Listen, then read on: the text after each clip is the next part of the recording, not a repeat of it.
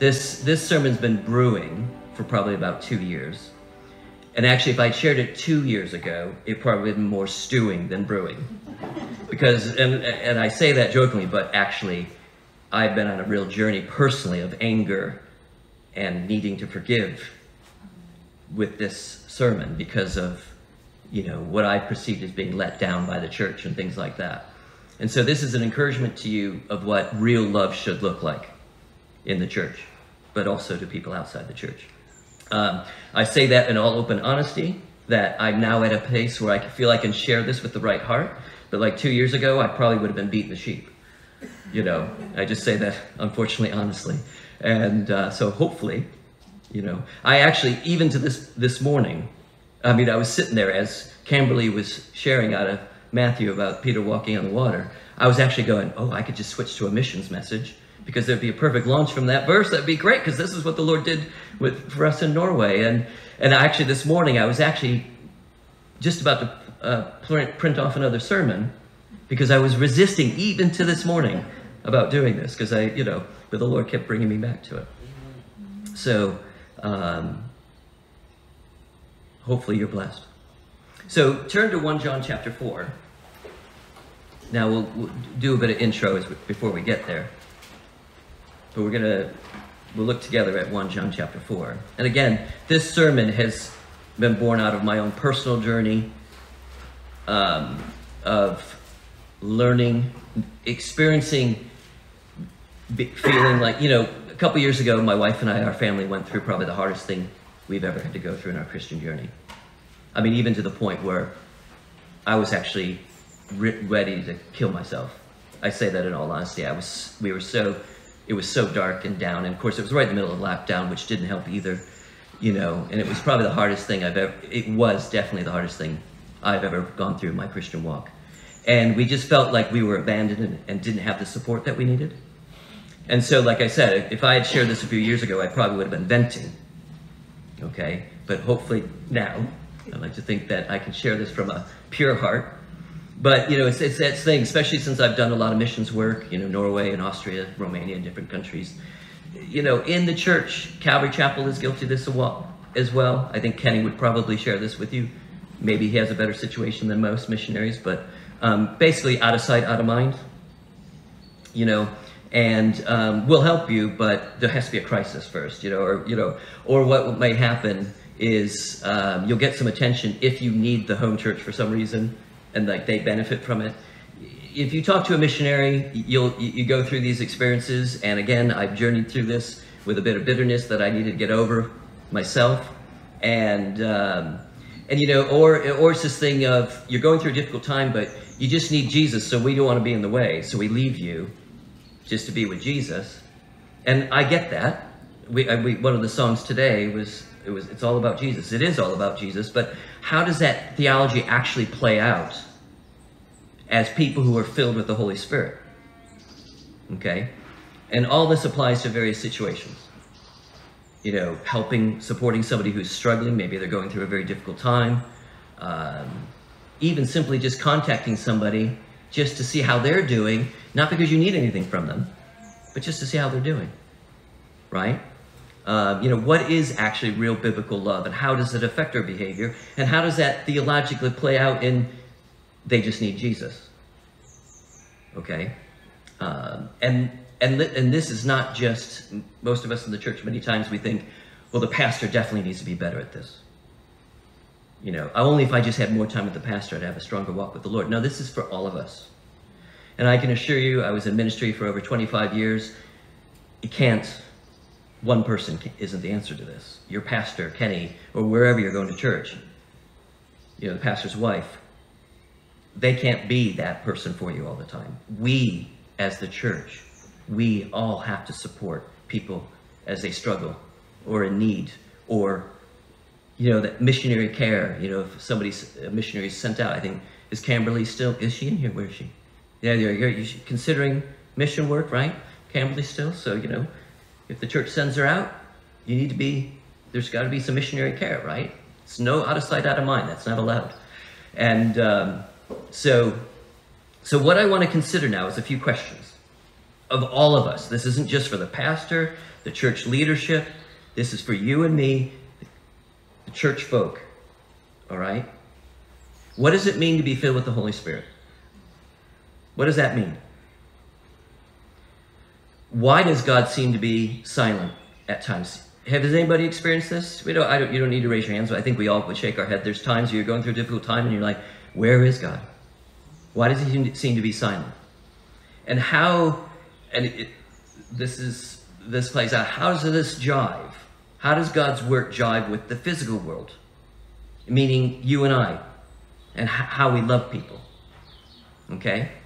So let's pray, but we're going to consider those questions. And actually this idea of God's work and the physical world and our natural bodies, this might be a good lead-in for talking about heaven next week. Okay? So let's pray.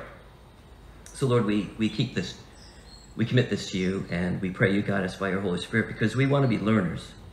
And we don't just want to be hearers of your word, but we actually want to be doers of it. Because that's the house that's built on the rock. And we want, me as an individual, I had to learn this. I have to change my life. We have to change our lives to really love people as you call us to love people. And our, Calvary Chapel Plymouth, Calvary Chapel, church in whole, it's just a bunch of sinners getting together who need healing, like the song we just sang, who need forgiveness, who are broken. We need you, Jesus. But this is something where I think the church needs to grow as a whole. So we just pray you guide us by your Spirit. Now may we be all teachable and willing to change and learn. In Jesus' name, amen. So consider for a moment, what does it mean as a Christian to be filled with the Holy Spirit? Okay, so consider, who is the Holy Spirit?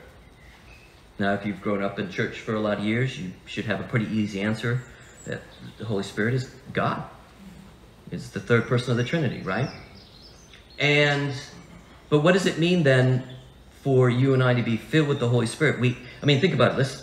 God in us. God is in us. We're not gods, but God decides to give us his Spirit when we become Christians, and then God works through us. And what is one of the Holy Spirit's roles in the church, right? So we think about, that question of out of sight, out of mind. Someone's going through a difficult thing, and all they need is Jesus. But how does that theology practically play out? Well, listen to John chapter 15, verse 26. This is Jesus' words about the Holy Spirit. He refers to him as the Helper. This is John 15, verse 26. But when the Helper comes, the Holy Spirit, whom I shall send to you from the Father, the Spirit of truth who proceeds from the Father, he will testify of me. So one of the key roles of the Holy Spirit, God's Spirit in us, is to bring glory. In fact, Jesus says that later in John chapter 16, verse 14, that he will glorify me, the Helper, the Holy Spirit. Okay? So think about it. When we come across somebody who's struggling or going through a difficult situation, or just needing to reach out to somebody, or a non-Christian neighbor or colleague, as people filled with God's Spirit, as born-again believers who have God's Spirit in us, what do? We actually show up and direct people to Jesus. If we're directing people to anything else, that's not the Holy Spirit, right? And so, but that doesn't exclude us from showing up. I've actually had people tell me, well, the reason why we didn't call you and support you is because, we just knew you needed Jesus. But think about it. As someone who's filled with the Holy Spirit, you show up and you support somebody. What is happening at that moment? Jesus is working through you as the feet and hands and mouth of God to support that person. And what should you do as you physically show up to that person's place, so that with that person and fellowship with them? What should you be encouraging them as a person who's filled with the Holy Spirit? What is the Holy Spirit's role? Testify of Jesus, direct them to Jesus, to trust the Lord, right? okay? But that does not exclude us from showing up, right? So as people filled with the Holy Spirit, this goes on to the next question, okay? Why does God seem silent sometimes when we're going through a difficult time? And this is a real theological thing we need to wrestle with. You read through the Psalms. Just read through the Psalms. You know, sometimes you have people just expressing their heart. They might not be necessarily theologically accurate all the time. It's because they're crying out. Okay? And you read through the Psalms. Listen to Psalm chapter 10, verse 1. Why do you stand afar off, O Lord? Why do you hide in times of trouble? So these were the psalmist writings. They're wrestling with this. They're going through a difficult time. They felt like God was silent. He was absent. Where is he? Now, I wonder, maybe God seems silent. It's because we're silent. Because we're not showing up when we should. Think about it. As people filled with the Holy Spirit, where should we be when we come across somebody who's struggling or going through a very difficult time? How do we bring Jesus into that situation? Yes, I agree theologically, they need Jesus. That's where their hope needs to lie. But practically, how does that play out? Why does God seem silent in that time? Is it because we're not showing up, the church isn't showing up and supporting that person as Spirit-filled people? Possibly. Possibly. Maybe God seems silent many times because we're silent, not showing up as we should. Now, let's look at 1 John chapter 4. This is where I want you to see the heart of God, okay, in this idea. Verse 7. So 1 John chapter 4, verse 7. Beloved, let us love one another, for love is of God, and everyone who loves is born of God and knows God. So here's the context. We're being commanded by John to love each other. All right, well, how did God show his love? Okay, so verse 8, he who does not love does not know God, for God is love. In this we love, in this the love of God was manifested for us. So how did God show his love? In this, the love of God was manifested toward us, that God sent his only begotten Son into the world, that we might live through him. So how did God show his love towards us? How did God show us how we're supposed to love others? God came down into our situation and joined our struggle. He sent his Son to us into the world. God didn't stand up in a spaceship, in an astronaut suit, immune from this world and the struggles and the pains of this world. God himself came down into the world and shared in our battles and our struggles, even the point of death. You know, the whole question about the problem of evil and suffering and why God allows it, a lot of times the first thing I say is, before we get into all the philosophical answers and theological answers, can I just say that God himself suffered? You know, that's a very powerful aspect of the gospel. I know you're going through a very difficult time. Do you know that God knows exactly what you're going through? No other religion gets that. The God of the universe, the creator of the universe, actually suffered. He felt abandoned. He was betrayed. He was physically abused. He was relationally abused. He was rejected. His friends, the people who were supposed to be there alongside, took off on him. Can we relate? Yeah, God himself has been through all this. But God, in expressing his love, sent his Son to be to us, to be with us through it. And it goes on to say there in verse 9, in this the love of God was manifested toward us, that God sent his only Son, begotten Son, into the world, that we might live through him. And this is love. Not that we love God, but that he loved us and sent his Son to be a propitiation for our sins. Beloved, if God so loved us, we also ought to love one another. So what did God do to prove his love? He sacrificially sent his Son into the world. And so he says, that's what we need to do. We need to sacrificially love. And look at verse 12. This is very interesting.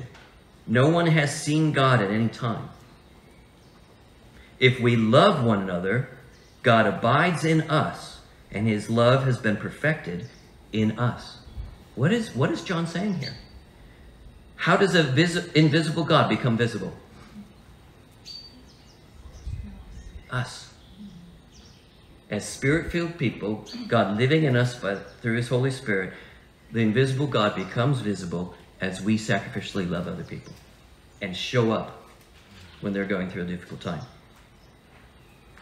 Many times I think, and this has been in my journey of learning about heaven and all this sort of stuff, because, a lot of people, even in Calvary, where our bread and butter is teaching the Bible, we sometimes have this misunderstanding of heaven or misunderstanding of the natural world.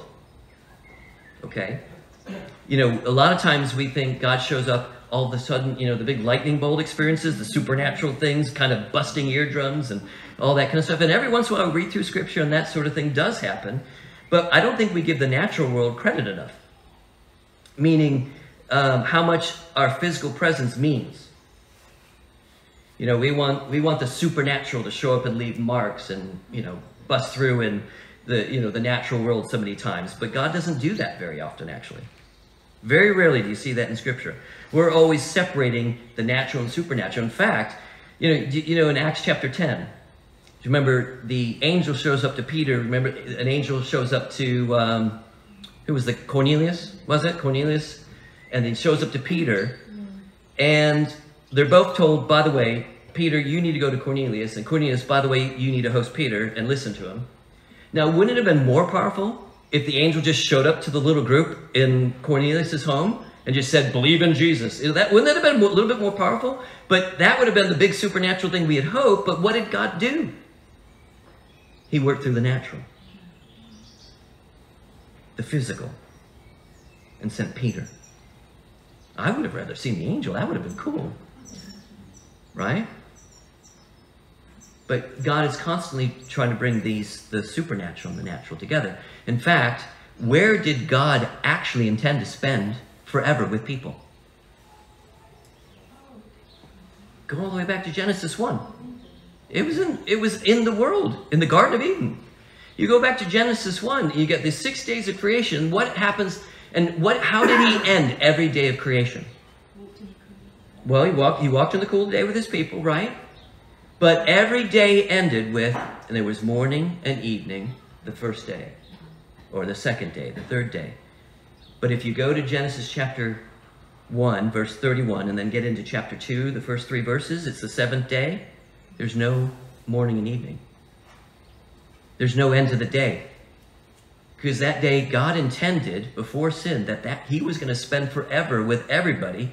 Right? That was the day. It was complete. He rested that day. It's not like God was tired. Well, I've created for 6 days now. God, I'm shattered. I got to take a break. These people are so much work, But, he basically, the whole buildup, you get to the end of chapter 1, he created mankind, you and I, and he was resting. It was like a word of celebration. This is great. It's like I remember going when I first had my daughter, Sarah, my oldest daughter. And she's laying in my lap, first child. She's a little squirt, teeny little thing. And you're sitting there going, oh my, what do I do now? But there was that feeling of, oh my, now what as a dad? I don't know what I'm doing. But there was also that feeling of, I can't imagine I get to express my love in a new way to this beautiful creation, right? And I can imagine that's how God felt. At the end of creation, it was like, it built up to us being created, mankind being created, and God was like, I get to express my love in a new way. And then we get to day 7. No morning, no evening. It was just that's where he intended. We talk about the problem of evil and suffering. What was God's will? Day 7. That day of peace, prosperity, rest with his creation and just walking together and being together. That was God's will, where there was no death, no suffering. But where was that? In a natural, physical world. The same world we're living in today that's now broken. Where are we going to spend eternity? In an actual, physical, real world. We'll talk about that next week. It's clear in Scripture, okay? So we're always trying to separate the supernatural from the natural, but actually what God does is he brings it together. I mean, think about it. How many, I guarantee you, I don't know, can you, Phil, see good sunrises or sunsets from here? I mean, you got this great view. But I mean, I've sitting there as I came into the bar, and I even said to Phil, not a bad view, buddy, right? And, but you've ever been on that walk and you're just seeing this beautiful countryside? As Christians, what does that generally lead us to do? Worship. Or you see that beautiful sunrise or that beautiful sunset, you're like, wow, God, you're cool. You're a great artist. In Psalm 19, that's what it says, The whole psalmist was writing going, the heavens declare the glory of God. And we're supposed to look at creation, the physical created world, the natural world, and it's supposed to join the natural and the supernatural. It's supposed to bring it together. We're supposed to praise God. Think about Pentecost. In Acts chapter 2, when the Holy Spirit came down on everybody, very supernatural event, wasn't it? Completely supernatural. But how does it play out? People speaking known languages, and God got glory. It happened in the natural, known languages, right? I mean, think about it. When we get saved, the spiritual world and the natural body come together. God lives in us. We're filled with the Holy Spirit, okay? He operates through our physical bodies. I mean, think about it. How did God communicate his supernatural love? We just read this in 1 John, didn't we? How did he communicate his supernatural love? He came down in a physical body, right? He combined the supernatural and the natural. Communication, God's communication of his love happened best and most effective when it happened in the natural world. Colossians chapter 1, verse 19 and 20. God was pleased to have all of his fullness dwell in him, in Jesus, and through him reconcile all things. Right? I mean, think about it. What is the real miracle? The real supernatural miracle? It's our bodies being filled with God's Spirit. I mean, think about it. Step back from it and go, how incredible that is. How absolutely supernatural, how miraculous that is, that God chooses, this perfect holy God chooses to put himself in us in the person of his Holy Spirit, and then use us for his glory. And very rarely, every once in a while you hear a missionary story of an angel showing up and testifying of Jesus. When we were living in Norway, we got to Norway and we had all these plans what we were going to do. The biggest ministry he did was ministering to refugees from Africa and the Middle East, because all hell broke loose in the Middle East and Syria, and they all started coming to Norway for some reason. All these poor Syrian men, used to this warm climate, all of a sudden came to Norway, these poor men dealing with minus 20, 30 degrees in the winter. But it was an incredible ministry, and I was meeting guys who actually had dreams and visions of the Lord and got saved. But very rarely does that happen. Most of the time, he uses broken people like you and I. But it's the miracle of God's Spirit working in us. The supernatural working through the natural. Right? And then what happens is that ordinary human acts of kindness and love become experiences of God on earth. People who are struggling, they experience God's presence as we behave like him. God isn't silent when we actually show up and let the Holy Spirit work through us. And and that's what satisfies our deepest need, is an experiential physical touch of God as we show up filled with the Holy Spirit and bring Jesus to people. But we have to show up. Now, I like reading a lot of philosophical books, apologetic stuff. I do recommend a book by Peter Kreeft, Making Sense Out of Suffering. And of course, he was answering the question, well, what does a person need? What is the answer for a person who is going through a difficult time? And most times, there is no answer. We can't really give them an answer. We can't say, well, this is what God's doing in your life. This is why it's happening. The answer is a person, Jesus. There's no doubt about that. But this is what he says. I'm quoting from his book, Making Sense Out of Suffering. In the end, God has only given us partial explanations.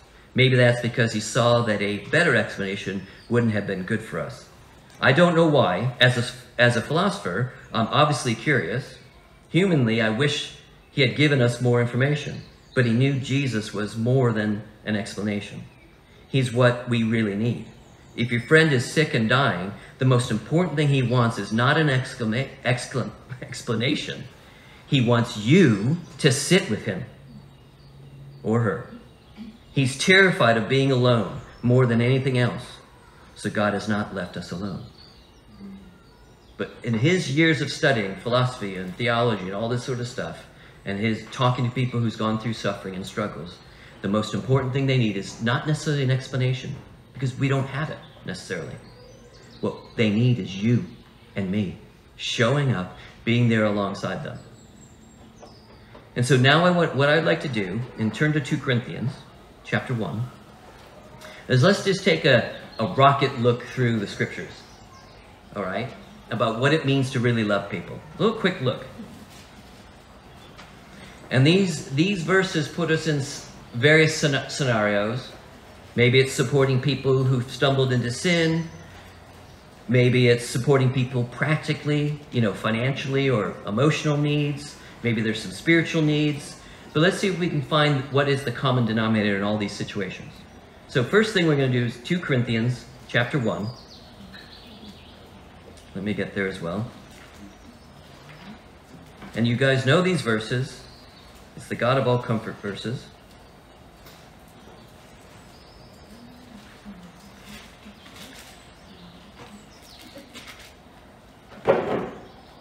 Two Corinthians chapter 1, verse 3.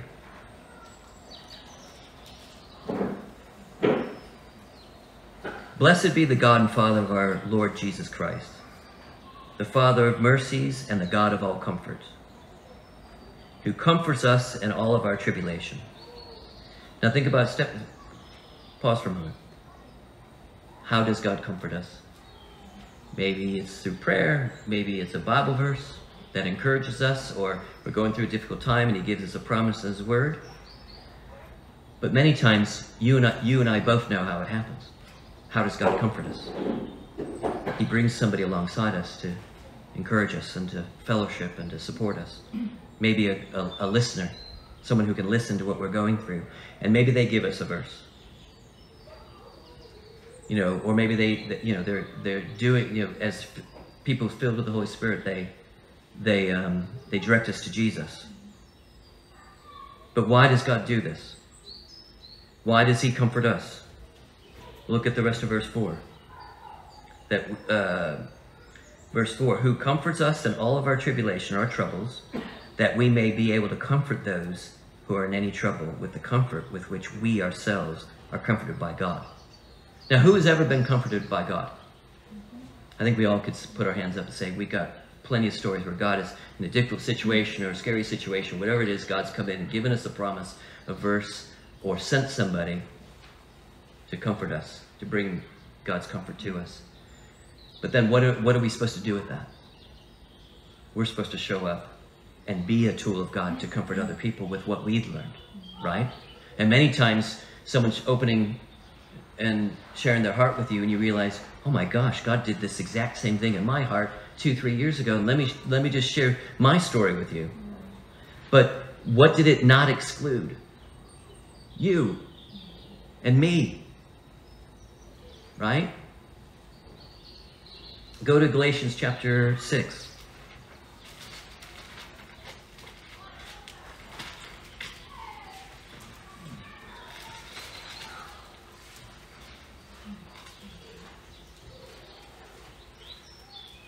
And we know these verses. Somebody who's struggling with sin, maybe they've stumbled into sin, they've fallen, and Paul says we're supposed to come alongside them, not judge them, but support them and restore them. But let's step back for a moment and actually look at the context of Galatians chapter 6. If you look at chapter 5, verse 14, it says, for all the law, so you think about all the Old Testament law, all the books of the Torah, 5 books of Moses, all the law is fulfilled in one word. Even in this, you shall love your neighbor as yourself. Okay? It's all about loving people. And then interesting, anybody, what goes in after that? If you read through verse 16 into the end of chapter 5, particularly verse 22 to 26, it talks about the fruits of the Spirit. Interesting. This is how we should be behaved as people who are filled with the Holy Spirit. And what's the first word? Love.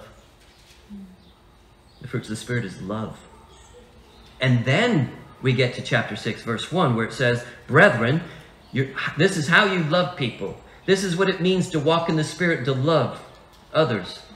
Brethren, if a man is overtaken in any trespass, so they've stumbled into sin, they're struggling, you who are spiritual, restore such a one in a spirit of gentleness, considering yourself, lest you also be tempted. Bear one another's burdens, and so fulfill the law of Christ. What does that require? How do we bear someone's burdens? We show up and graciously, without judgment, walk alongside them through their struggle. Whether it's sinful struggle, or maybe it's an emotional struggle, or they're going through a difficult time, maybe it's a sickness, we show up and we bear the burden with them. There's a physical presence required. How did Jesus show up in this situation? You and me. Right? Go to Philippians chapter 4. And this is where,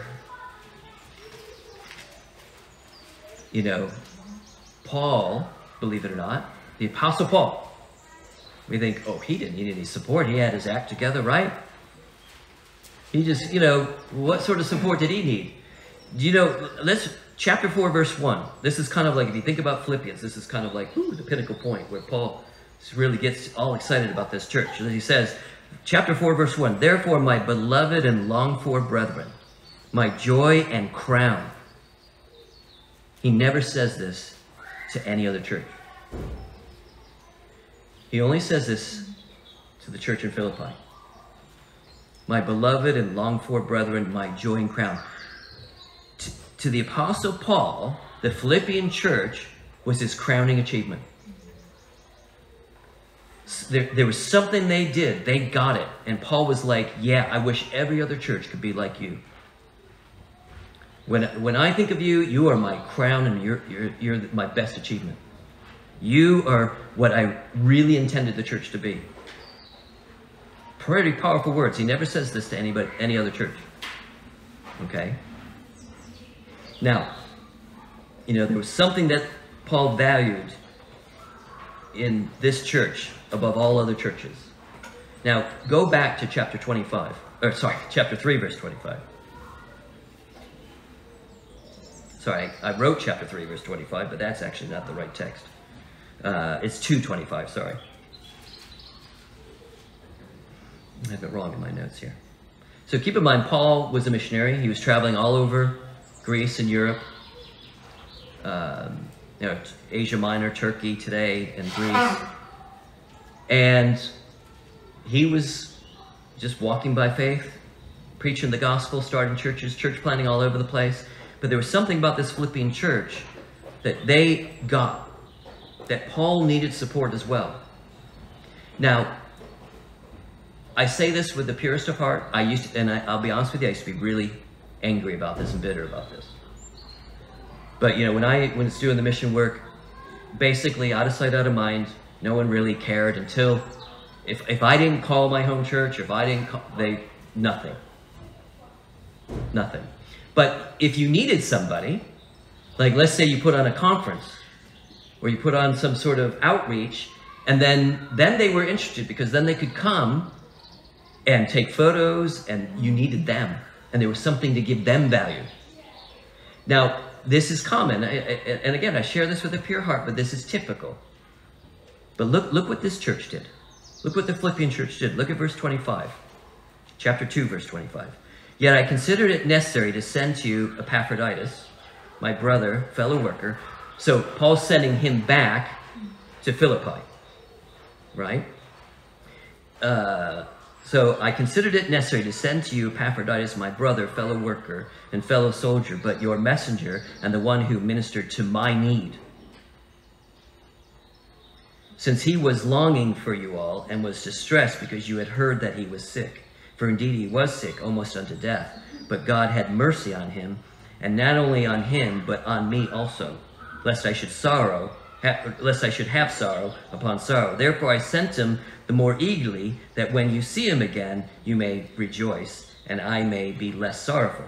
Receive him, therefore, in the Lord with all gladness, and hold such men in esteem, because for the work of Christ he came close to death, not regarding his own life, but to supply what was lacking in your service towards me. The Philippian church sent Epaphroditus to Paul just to bless Paul. There was no asking anything back. He went there to minister to Paul's needs. Wasn't there to take photos or do a conference or, let me do some teaching so that I can, show my value. Epaphroditus, the church has said, they just saw the value in Paul and just sending somebody to bless him. So important. Do you just call people just to check it? How are you doing? I don't need anything from you. How are you doing? Hey, what's up with the church? Is everything all right? You doing okay? Is there a new way we can pray for you? Just being there, showing up, taking the initiative. We had some friends, and it was really funny because, guys are really bad at this, to be honest with you. And let me just say with all humility, I had to learn this myself. Number one, to be a better listener. And also, I used to get really upset because all my, I have some good friends in New York. We lived there for 10 years. They never contact me. I always contact them. And I used to get really upset about that. I'm fine. But my friend and I were chatting about it this weekend. And we were just like, just got to get over ourselves and just do it. Men are horrible, but just to call people, not because we need anything from you. Don't need a place to stay. Don't need anything. Not going to come over to your house for a meal. Just, how are you doing? Are you all right? How can we pray for you? Right? And this is with this church heart. We're just going to send Epaphroditus to you just to bless you. Right? And we don't need anything in return. Just want to meet your needs, Paul. And then flip over to chapter 4.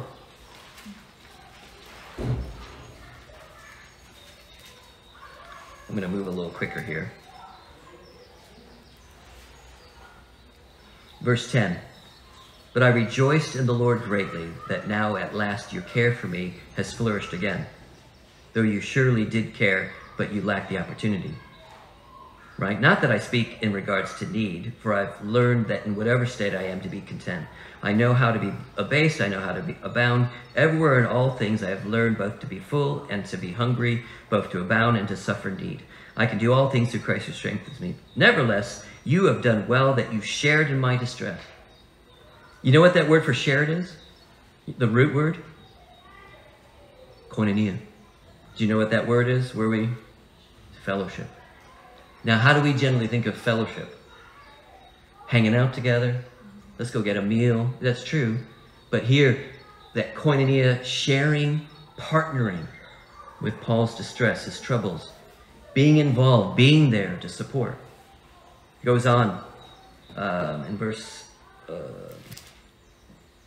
15.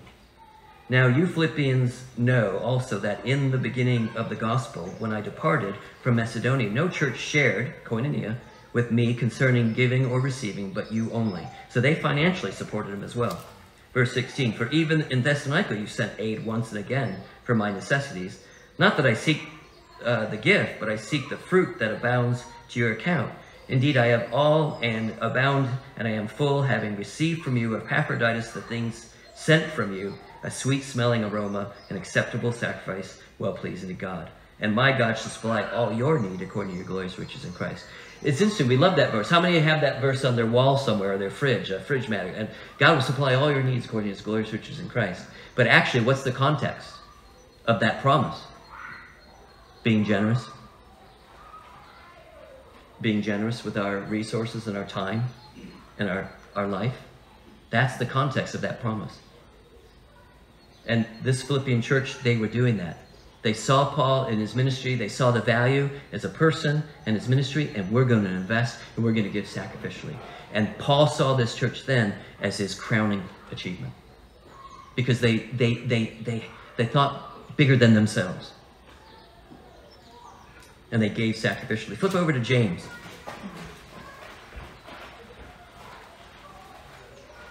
Actually, go to 1 John, because I need to finish. We're just going to go to 1 John chapter 3.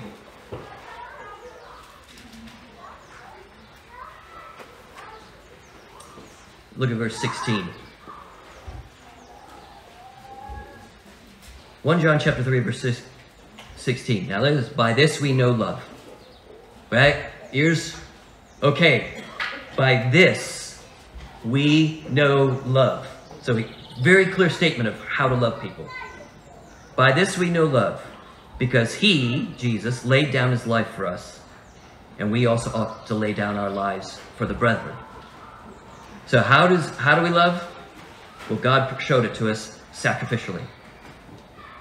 Now, we may not have to physically lay down our lives for each other in regards to death, but we are called to live sacrificially love as Jesus did. And we also ought to lay down our lives for our brethren. Now, let's see how this practically plays out. This truth plays out. But whoever has this world's goods and sees his brother in need and shuts up his heart from him, how does the love of God abide in him? My little children, let us not love in word or in tongue, but in deed and in truth. So, listen. Basically, what John is saying is, if you're going to tell me you love me, but do nothing about it, then it's shallow and hollow. There needs to be a practical outplaying of our love. We need to, basically, John says, if you just say you love me, but you don't do anything about it, it's empty. Real sacrificial love plays out practically. In this particular case, it appears that you see somebody in practical need, financial or food or whatever. You have those resources, meet the need. Right? Do it. And it's actually, we're obligated in a sense. Because back in verse 16, he says, and this is how we ought to, not think about it. This is how we ought to love others. Okay? So how did Jesus show up here? Like any of the other verses. Someone showed up and expressed his love physically, practically. In this particular case, maybe it was meeting a financial need or a material need. But listen, I think there's some really important principles in this verse, and this is where we'll close. This verse also gives some understanding of when we should act in love with somebody. Okay, did you see that in verse 17? It says, whoever has this world's goods and sees his brother in need. So what two principles there trigger our action? What's that? Okay, so whoever has the resources. So whoever, it says there, look at verse 17. Whoever has this world's goods, and then what? Sees the need. So you have the resources, and God reveals the need to you. Because not everyone, maybe there's somebody in need in the church, and God reveals it to you, but the whole church doesn't know about it. So what is that then? What ought we do? Meet the need if we have the resources. Okay? So those are two things. People say, well, there's so much need in the world. How can it? Well, has God revealed it to you? Has he revealed that you should be meeting this need? We obviously can't meet. Number one, we have to have the resources. Okay, if you don't have the resources, then God hasn't called you to meet that need. But if you have the resources and he revealed the need to you, we ought to act.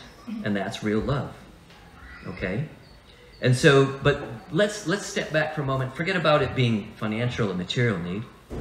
Let's just think about any particular need. Maybe it's emotional. Maybe it's someone's going through a difficult time. They're suffering. They got a sickness or something. Right? Do we have the resources? We do. We have the time. We can physically show up and support that person. We have the ears. We have ears. Right? And, listen, to be fair to Calvary Chapel, how has God really used Calvary Chapel over the years? Many of you might be new to Calvary Chapel, but since the 60s, we've been a Bible teaching ministry. That's our bread and butter, right? And that's wonderful. That's great. There's nothing wrong with that. But be honest with you, to be fair, and this is me as well. This is where I've had to adjust.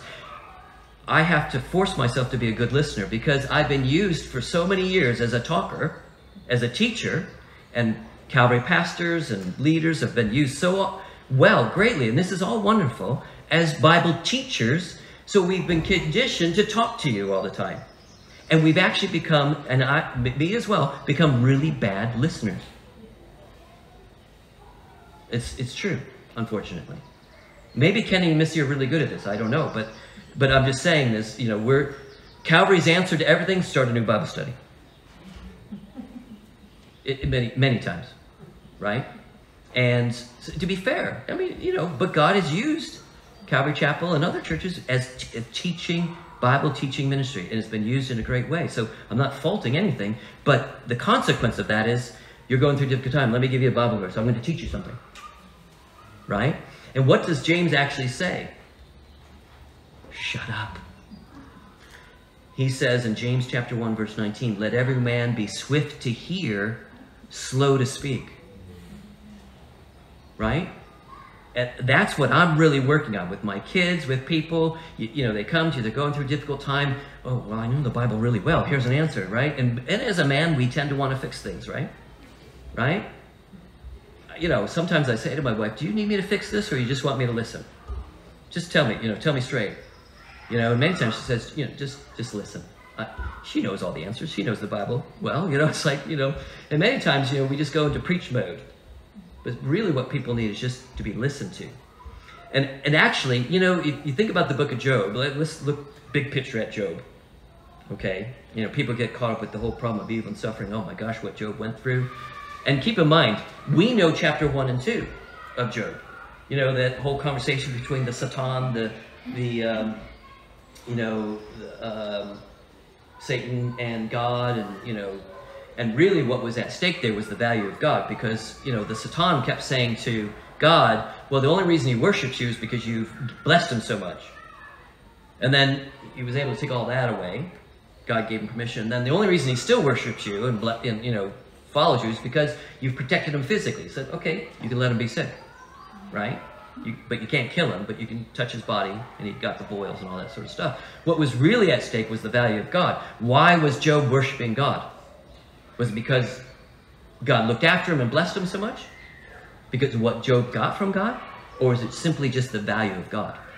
That was what was at stake. So keep in mind, we know chapter 1 and 2. Job didn't.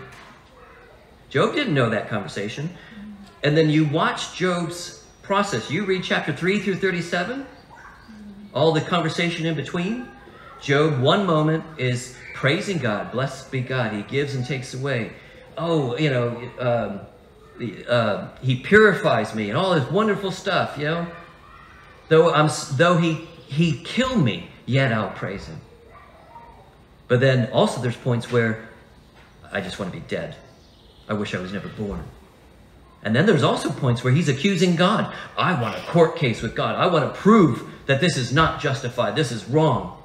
He went through this whole range of emotions, and you know what was happening in the midst of all that? The friends were giving him really bad advice. But, you know, go to chapter 2, Job chapter 2. And this is where we're finished. I know I've been saying it, finish. Okay, sorry, forgive me. But I'm excited about this one. Look at verse 11. And this is, let me ask you a question. Why don't you show up when someone's really suffering? Why don't you go? Think about it for a moment. Why do you hesitate when someone's going through a really difficult time? They've been just diagnosed with something. Maybe they just lost. Someone just died really close to them. Why don't you go? Many times it's because you don't know what to say. Or maybe I'll say the wrong thing, right? Well, look at Job chapter 2, verse 11. Now, when Job's 3 friends heard of all the adversity that had come upon him, each one came from his own place. What did they do?